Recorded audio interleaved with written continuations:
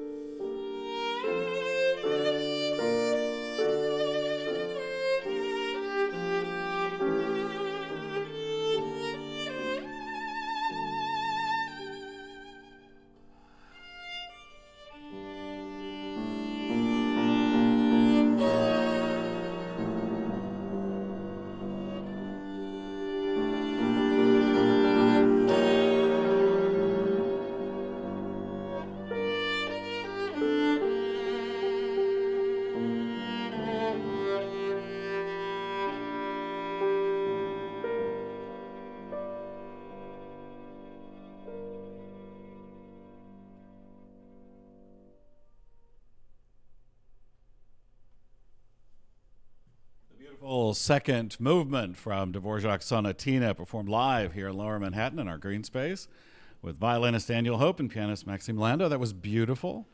Thank you very much indeed, and wonderful to be here. Thanks for having me. You're welcome. Thank you for joining us. I know you're in not the middle, but the beginning of a concert tour, and you're in a lot of places, so I appreciate you stopping by. Yes, I'm on tour with the Zurich Chamber Orchestra, a fantastic ensemble. We're doing 10 concerts here in the States.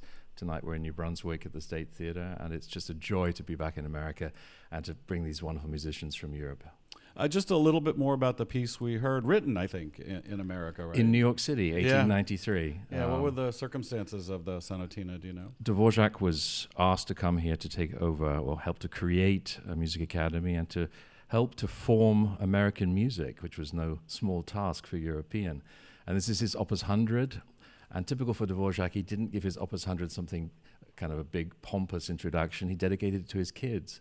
And this is the sights and sounds of America through European eyes. It's a gorgeous piece, and that particular movement, he gathered all sorts of souvenirs from traveling around America, rural America. He went to Iowa, Spillville, where all the Czech immigrants were, and he gathered the sights and sounds and brought them together into this little piece.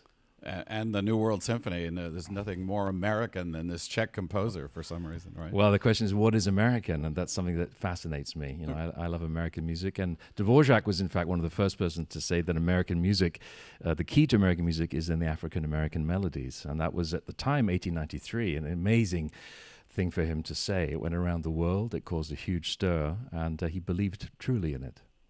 Let's talk more about the Zurich Chamber Orchestra. How large an ensemble is that? We're about 25 at the moment on tour. We go up to about 30. It's a string orchestra with full winds. On this tour, we're only on strings, and we're doing 2 different programs, or 2.5 programs.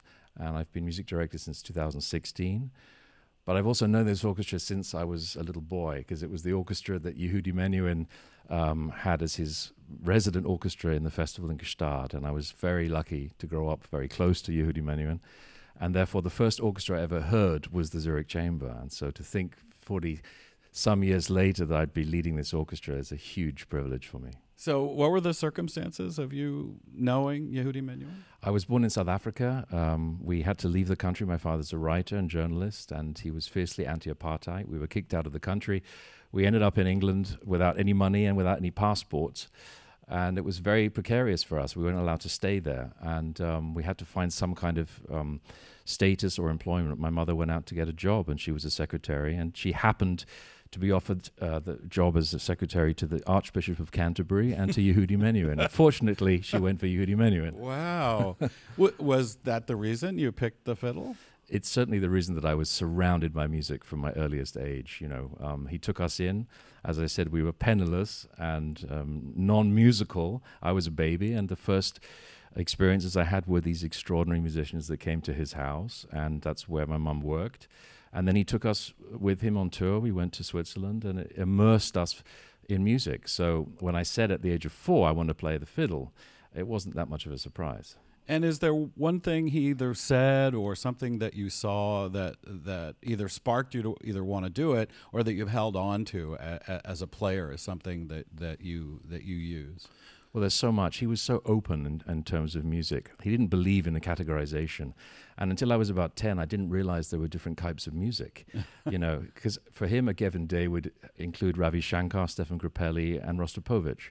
He didn't make that distinction. And so until I was literally 10 or 11, I was studying the violin, and people said, no, you're a classical violinist. I didn't really know what that meant. Plus, he was insistent that we learn to improvise. That was something he didn't learn. And my very first violin teacher, Sheila Nelson, she taught us at the age of 4 to improvise. And for that, I'm eternally grateful. Getting back to the Zurich Chamber Orchestra, you conduct as well. I direct from the violin. You're making a distinction. I leave conducting for those that know better. So what's the difference? Well, it's basically one leads as if one were the concertmaster, but you are actually leading the ensemble. So we do symphonies with me leading from the first chair, or I do concertos where, of course, the ensemble would then accompany me. But it's a team spirit, and it's such an incredible ensemble. It's a real privilege to make music. We've recorded a lot together. We tour. We do about 80 concerts around the world together, and it's our 3rd US tour. And especially at this time, coming out of the pandemic, it's not You're so ready easy. to go. We're very grateful to be here and making music again. And the administrative part of that is, do you like that part in running an orchestra? Yeah, I mean, it's of course it goes with the territory, and I think you have to really throw yourself into it. I'm fortunate to have a fantastic team that supports me and backs that all up, because I couldn't do the projects that I do without a great number of people who work extremely hard. But the music making is what's the most important thing for me, and because of the team, I'm allowed to do that. And the Hope at Home, give us a little bit more about how that started and what that was like for you.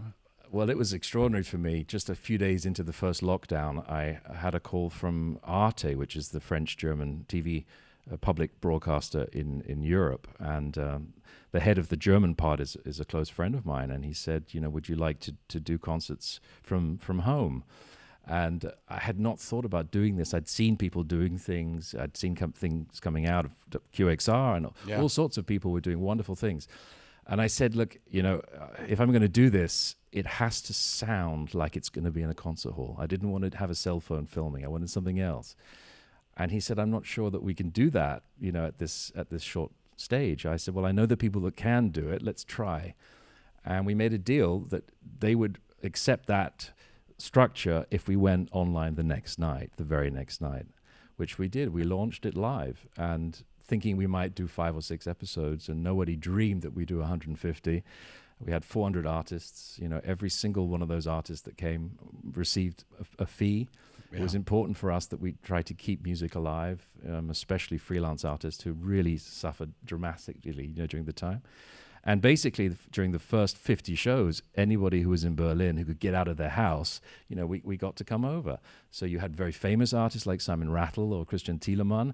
You had young artists coming in. You had jazz artists. You had singers, songwriters.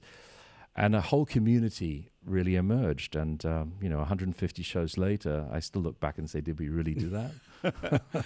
The one guest you had, from what I understand, the very first person I ever interviewed on this very stage in the Green Space was Sting. Oh, yeah. And his wife, Trudy, and he came to be a part of your thing, right? He came, in fact, now just at Christmas time. We've essentially finished Hope at Home because, it was a lockdown idea. Right.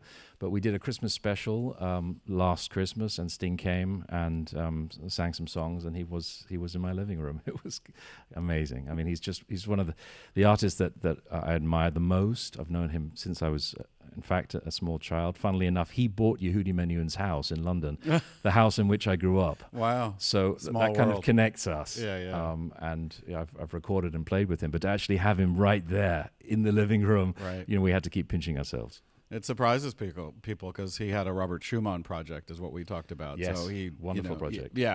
He's quite versatile. And then Hope on the Road, what is that?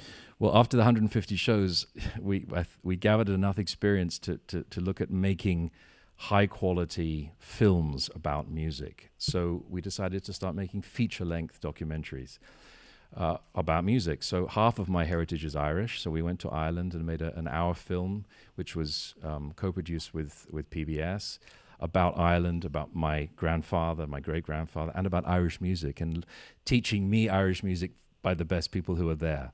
We've just completed a film now about Hollywood and the Hollywood exile composers. That's the other side of my heritage, the German Jewish who escaped the Nazis and came to South Africa and to the United States. And so we traced that.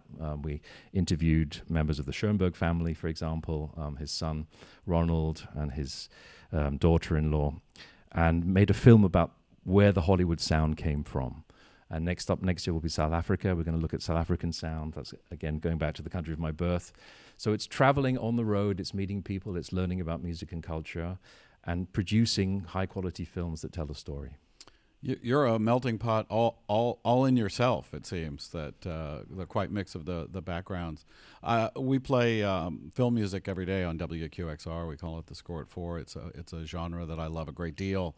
And I certainly think that the fact is that the majority of symphonic music being heard by people today is being heard in television and films. So there's so much great music, and exploring Absolutely. that and why they were not welcome in the concert hall for so many years is certainly worth exploring. What were the composers you covered? We've covered, everyone from Korngold to Miklos Rózsa, We've done Eric Seisel, Schoenberg himself. There's Waxman, and there's a whole treasure trove of music that came out of Europe that really essentially became the European sound. And many of those emigre composers, they were phenomenal at adapting their talents.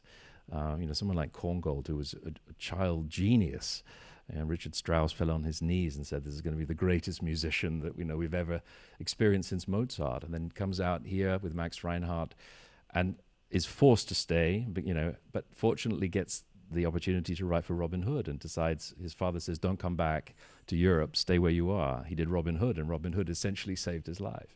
So that facility to be able to do that with such talent, and it influenced generations of film composers. The great John Williams says, without Korngold, we wouldn't be where we are. Right. And somebody as amazing as that, I think, also understands where it came from.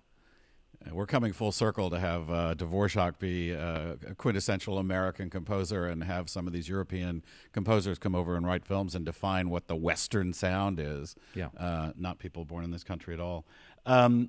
We've got a piece we're going to hear music now by Schoenberg, right? Yeah, real rarity. It's a student piece by him. It's a fragment, in fact. It goes back to his days in Vienna, where he was still working in a bank, and where he was trying to get off his feet, and was being told by Zemlinsky, "You have to keep doing what you're doing. You have to keep playing the cello, and you write little pieces to delight the company, to delight the salon."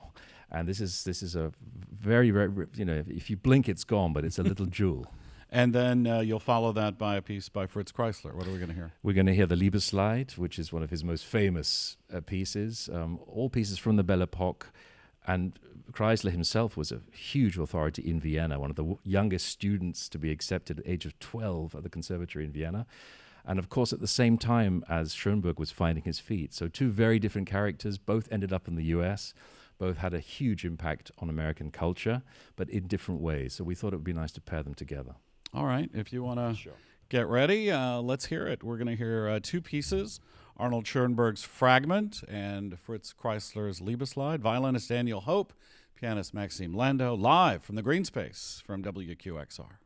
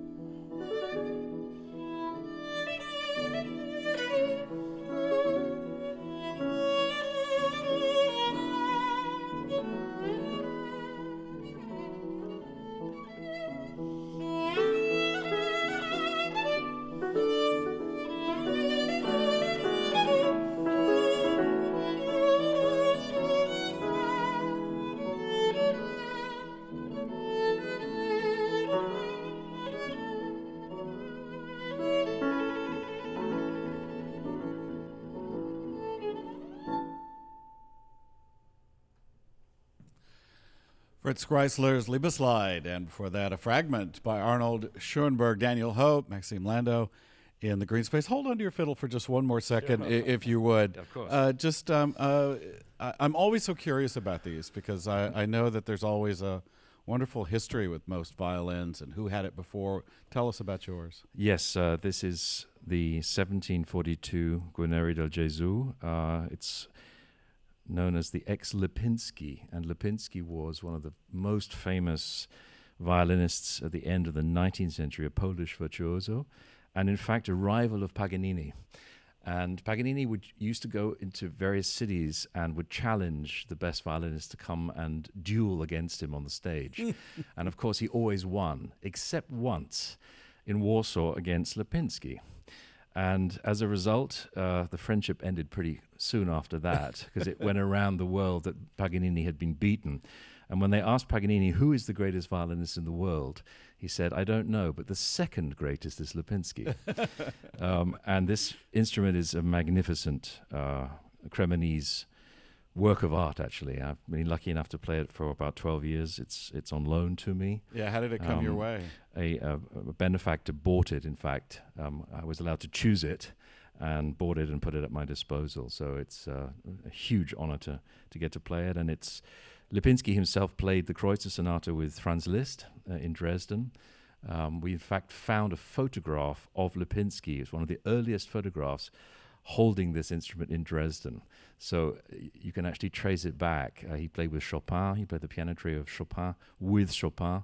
And the Schumann Carnival is dedicated to Lipinski. So it's kind of amazing to think of the history that this instrument has witnessed. And you know, I just don't even think people know about it. It probably never leaves your sight, that, you know, what you have to do to sort of keep it around, and just, you know, you leave the hall and everything. It's like part of you, right? Well, it certainly is. You have to be just very careful. And on the other hand, you know, it's been around for 300 years. It survived wars and famine and everything else. So it's, you know, at the end, it's a tool, but it's an incredibly valuable and beautiful work of art at the same time. And I'm guessing you sort of feel that you're a steward for the time being. Exactly. I'm just, you know, lucky enough to get to play it. These instruments now have skyrocketed in price. I don't want to even ask. Yeah, no. I wouldn't tell you. Yeah, so. Exactly. The answer is it's none of my business. It's you know, it's impossible for 99% of musicians to be able to afford these kind of instruments. But fortunately, there are wonderful benefactors out there. There are foundations, and they're just great investments because, you know, with crypto and the stock market crashing the way it is, these things, they don't lose value. No, and it's beautiful.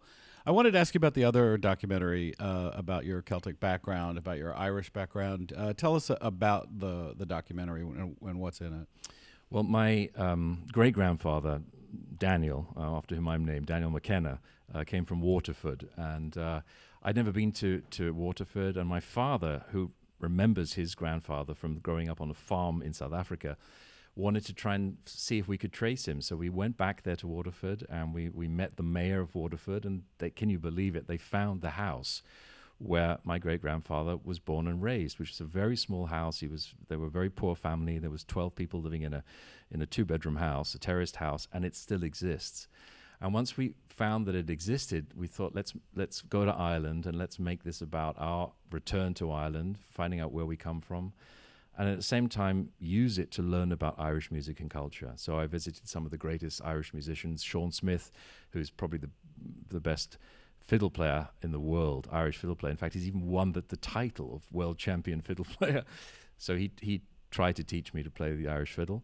And we had Siobhan Armstrong, who's like the queen of the Irish harp.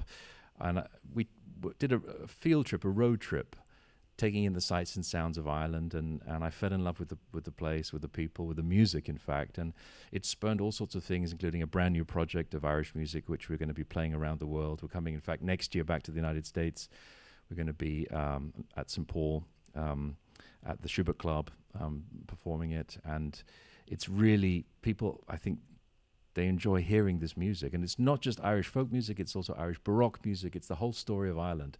And the story of Ireland is fascinating to me.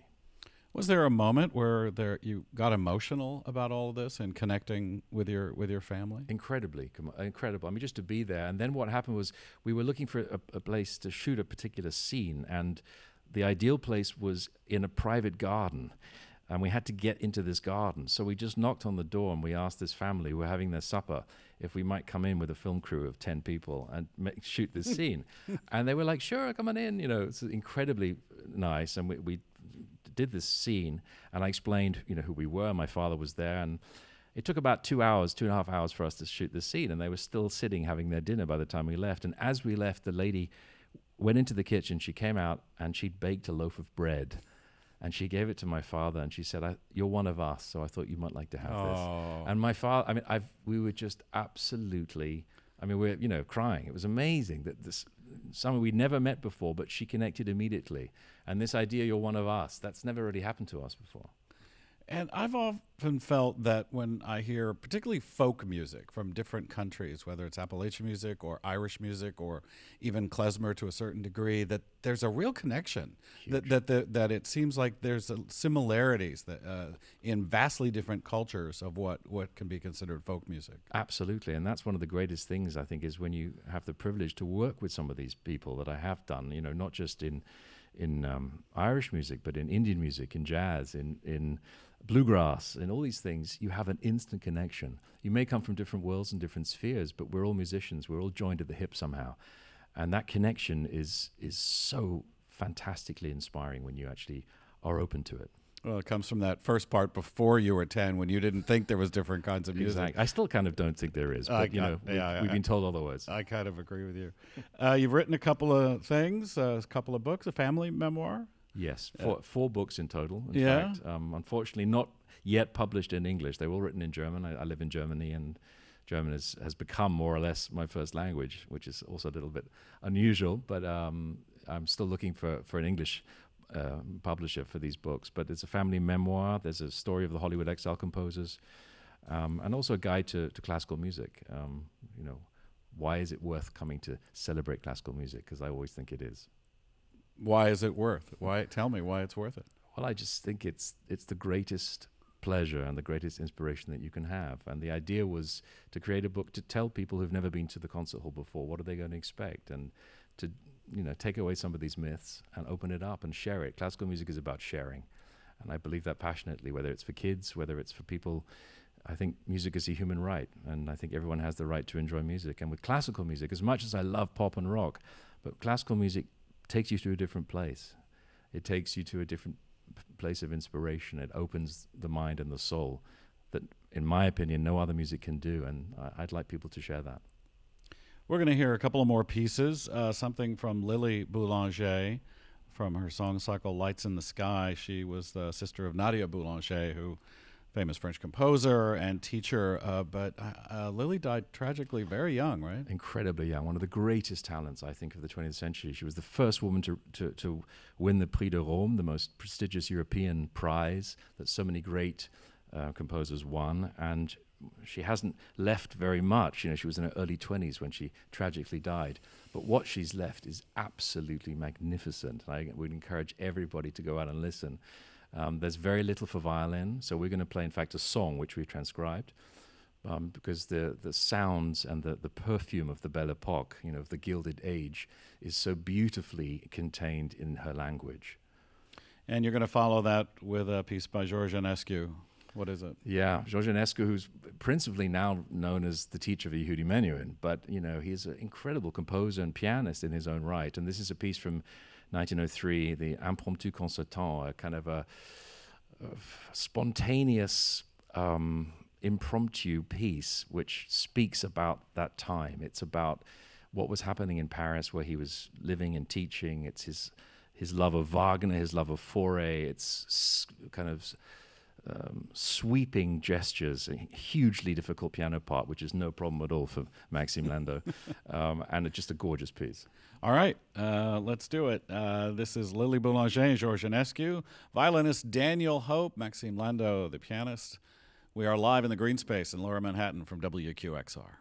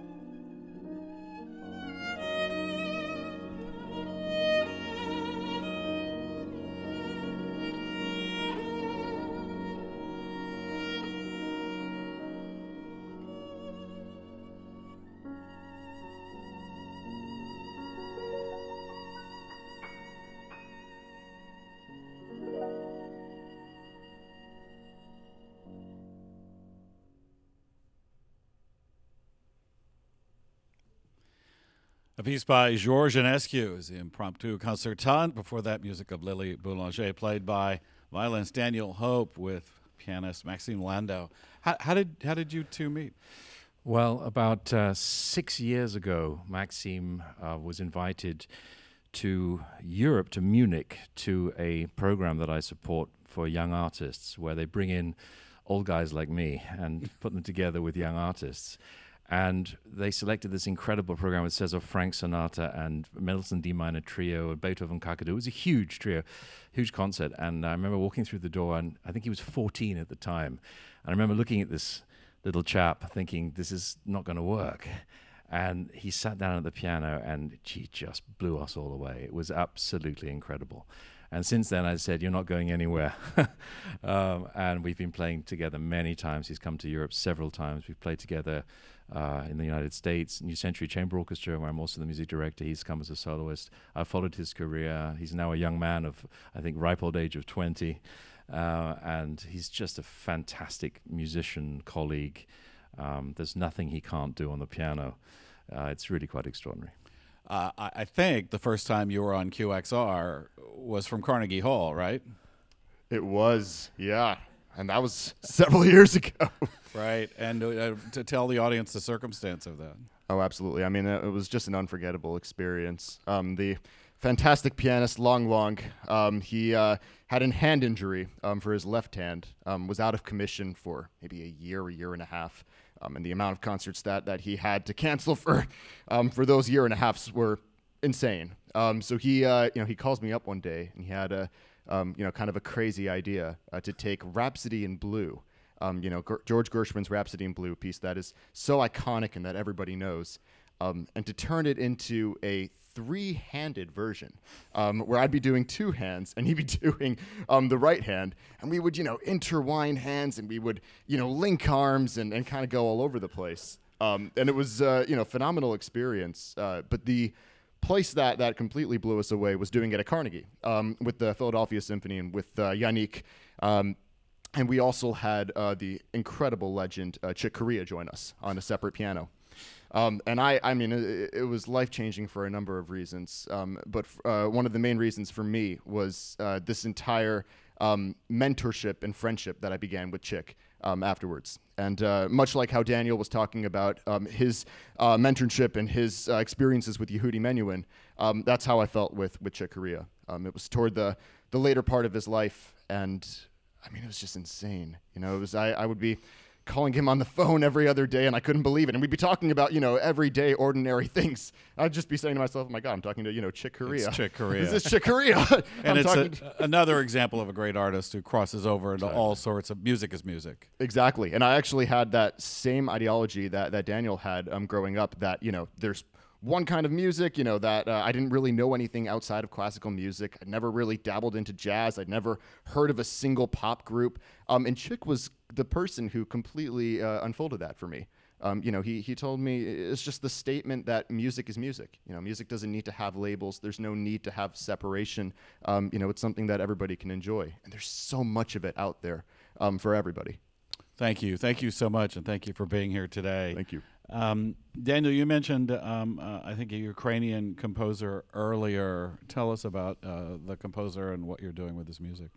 Well, Silvestrov is perhaps one of the best-known Ukrainian composers, and it's somebody whose music that I've played for many years. I've been closely connected to Ukraine for about 7 years. I was playing every year in Odessa, thanks to a close friend of mine, Alexei Botvinov, who founded a festival there. And we were supposed to be in Kiev, in fact, last February to record with Silvestrov when, of course, the war came. So we weren't able to do that. But instead, we decided to record his music outside. And he himself escaped from Ukraine by foot, aged 84 and half blind, across the border. And we put on a concert in Berlin in the Memorial Church, one of the most famous venues. It's the church that's bombed in Berlin. You might know it. It's just a kind of a remnant of a church. And we put on this concert, a fundraising concert, back at the beginning of March. And he came to the concert. He just literally had arrived in Berlin and held this extraordinary speech. We were playing his music, and then he went and sat down at the piano, and he said, while I was escaping, I had this vision in my head of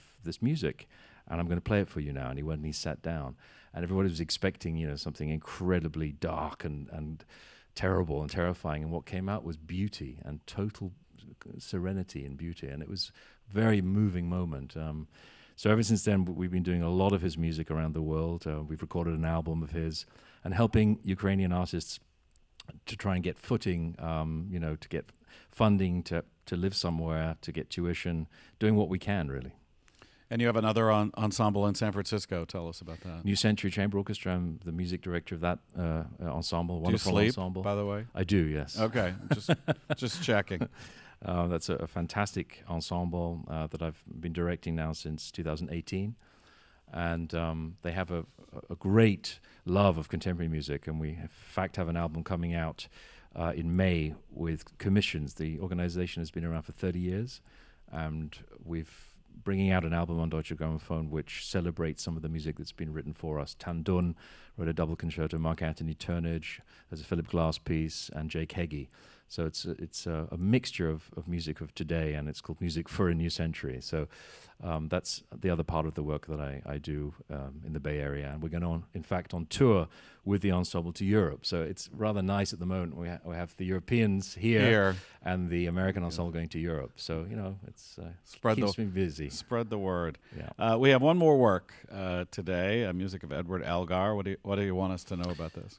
This is Salut d'amour, a greeting of love, perhaps one of his most famous pieces. It was written for his then fiancée in order to try and win her hand, and it worked. And Alice Elgar said whenever a woman hears this kind of melody, then she understands immediately. I'll leave it at that. Well, then I think we should hear it then. Okay. Let's do it. Let's finish our program today with the music by Edward Elgar, performed by violinist Daniel Hope and Maxime Landau, pianist, here on WQXR.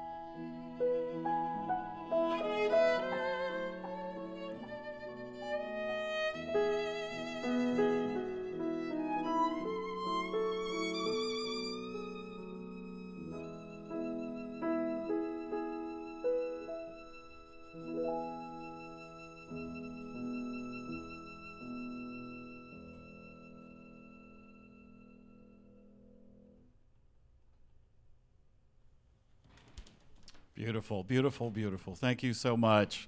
Thank you so much for watching. Great thanks to Daniel Hope, Maxime Landau. I want to thank the folks at Steinway for this beautiful piano. I want to thank the folks here in the Green Space, WQXR, and our friends at 21C. Thank you so much for being here. Thanks for watching, and I'll see you on the radio.